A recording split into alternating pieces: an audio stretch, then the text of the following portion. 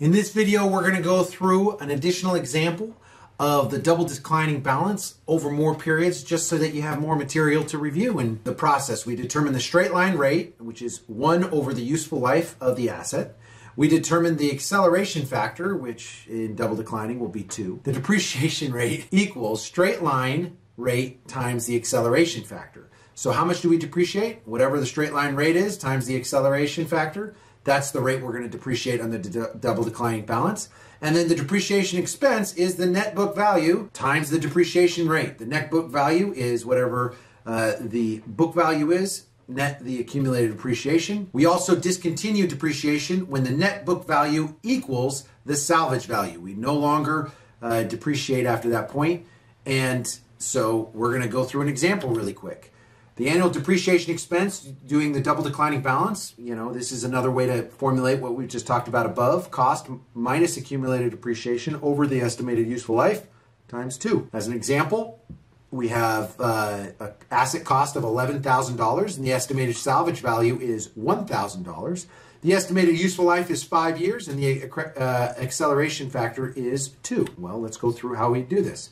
In year 1, we'd have 11,000 minus 0 accumulated depreciation. And we'd say, okay, that over 5 years times 2 equals 4,400 in depreciation expense.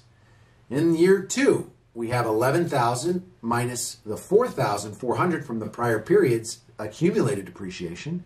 And that would be, the net of that would be divided by 5, multiplied by 2, to get to 2,640 in depreciation expense. In year 3, we'd add the prior depreciation, accumulated depreciation of 4,400, 2,640. We'd add those together and we'd get $7,040 in accumulated depreciation. We take $11,000, our original price, minus the accumulated depreciation divided by 5, times 2, and we get $1,584 in depreciation expense. In year 4, we have 11,000 minus the total accumulated depreciation for prior periods, which is 1,584 from the period before, the 2,640 from the year before that, and 4,400 from the first year. Some of you might be sitting there thinking, well, is he just adding up depreciation expense? Yeah, because the other side of that entry is the accumulated depreciation. Each year, depreciation expense goes on the income statement, gets netted against our income, and then it's gone, but the accumulated depreciation builds a balance over time. So you just add up the depreciation expense related to this asset over time, and you get what your accumulated depreciation is, and in this case, it's $8,624. Year 5, we have a 5-year life on this thing. In year 5, if we do the same thing, we have 950 plus 1,584 plus 2,640 plus 4,400. We get a total of 9,574, but we net that against $11,000 divided by 5 times 2, and we get the depreciation expense of $570. But we have a problem. What's our problem?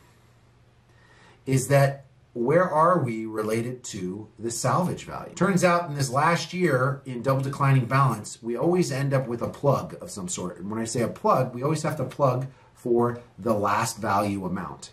All right, so the beginning year NAV is $11,000 net the $9,574. But remember, we had this salvage value, right? The salvage value of this is $1,000.